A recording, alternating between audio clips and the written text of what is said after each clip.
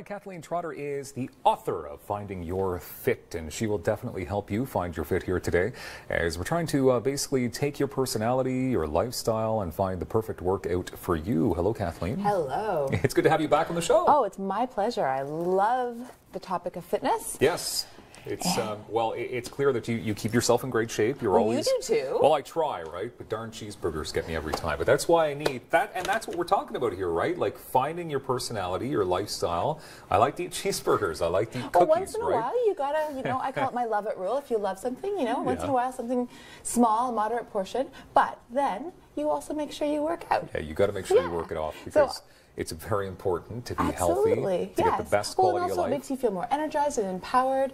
But the trick with being active is that you have to make it match who you are as a person, right? And your lifestyle and your goals. Yeah. So I'm all about the 2 C's of training, which is basically you make something convenient enough that you can do it consistently. Because in order to reach any health goal, you have to do it regularly. It doesn't matter what you do sort of the 4th Saturday of every month, right? It's also, if you eat 1 cheeseburger a month, that doesn't matter. It's only if you start eating, you're like, one. But it's sort of if you did a cheeseburger breakfast, lunch, dinner, that's what would matter, right? Yeah. So the health, it's like a health bucket. You think of it like little choices, they all add up, and all of a sudden your health bucket is overflowing with energy. I know, that. Right? Overflowing with cheeseburgers. Wonderful. But it is very difficult. You're twisting my words. I totally am.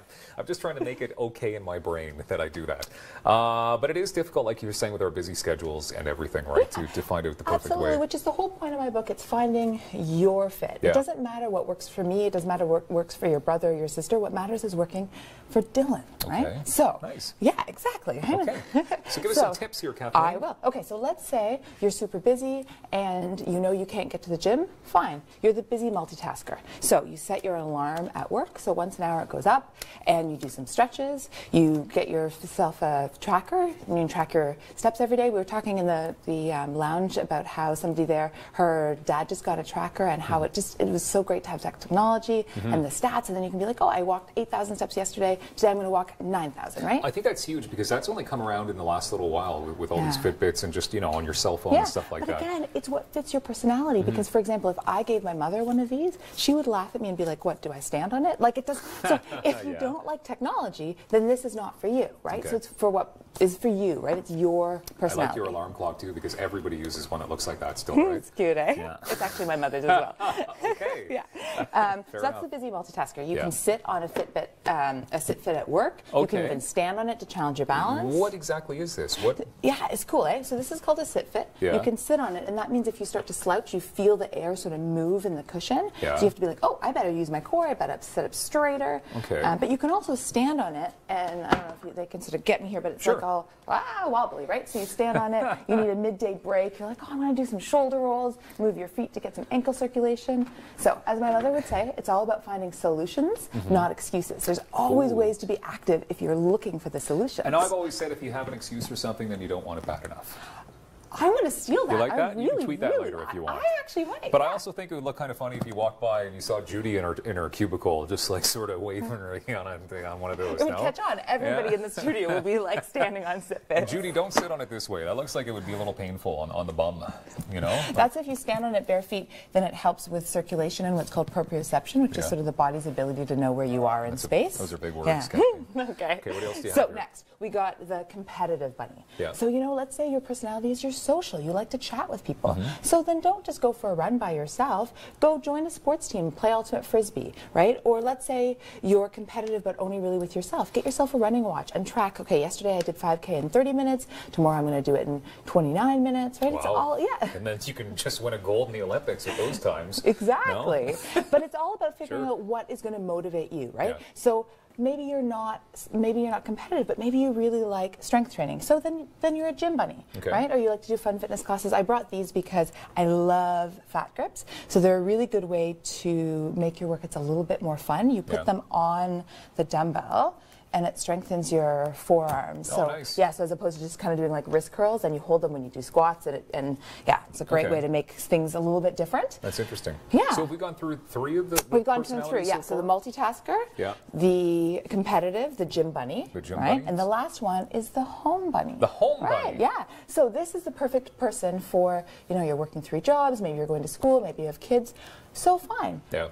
you work out at home. And there's great ways to work out at home, really inexpensive. Gliders, they slide on the floor. You can do lunges, you can do push-ups, resistance bands. You can stand on them and work your outer thighs. I've seen those resistance bands, and I don't know why they scare me a little bit. Like, I think I brought them last time. Yeah, it just looks like it might rip with, you know, if you have like certain weight class or whatever and you're pulling on it. No, they're just inspirational because they're bright colors and they're really inexpensive. They're like $10. You can travel with them, right? Okay. These are wonderful. They're yoga tune-up balls, so you put them behind your back and you can roll out your back if you're tight and stiff. Oh, nice. This is another sort of balance tool, so you can do lunges on it, squats. So really the whole idea is just you make it what works for you. Okay. And also, here's another really important tip. You're not just one of these or the other. So maybe you really normally like to go to the gym. But if you have a meeting that pops off at work and you can't get to the gym, that's fine. But you say to yourself, daily motion is a non-negotiable. I didn't get to the gym, that's fine. I'm going to work out when I get home, right? And really, another key thing is that perfect is the enemy of done. So yeah, you might not get your perfect gym workout, but who cares? You can still do 10 minutes at home. You can do 20 minutes. Yeah. You can always do something if you're looking for those solutions. Here's another one for you. Okay, are you ready? Okay. Yeah. It doesn't matter how slow you go, you're still pacing everyone on the couch. It's so true, You know what I mean? Absolutely. And it's true, right? Because sometimes I'm tough on myself if I don't get in my full 45 minutes or hour on the treadmill or whatever, right? But still, if I only did half an hour, 15 minutes, that's better than zero. Yes, something is always better than nothing, and especially with training, because we get into this thing of like, oh, I can't do it perfectly, I might as well do nothing. Oh, I've had one cookie, I might as well have 5. Oh, I've had a glass of wine, I might as well have 2 or 3. Why do people keep falling off the horse, so to speak? Well, I think it's the idea of you have to be perfect. You have to ditch that perfection. What you have to do is just be trending positive. Try to have more healthy choices next month than you did last month, right? Okay. Simple as that. Okay. It's simple. Well, thank you. It really is simple stuff. And it's simple but not easy. Here's a third one. Okay. All you need, the toughest part is just getting your shoes on. No, that's my 10-minute rule. So I say to everybody, you don't want to work out, you make yourself do something for 10 minutes. Because once you've done 10 minutes, you'll probably end up doing 20 or 30. Amazing. And if you don't, at least you've done 10. Kathleen Trotter, so good to have you here. Oh, it's inspirational. Author of Finding Your Fit as well. She also writes for the Globe and Mail. How cool is that? KathleenTrotter.com for more details. Coming up, how about this? Winter vacations for the family? Sure, we'll go through a few next on Daytime.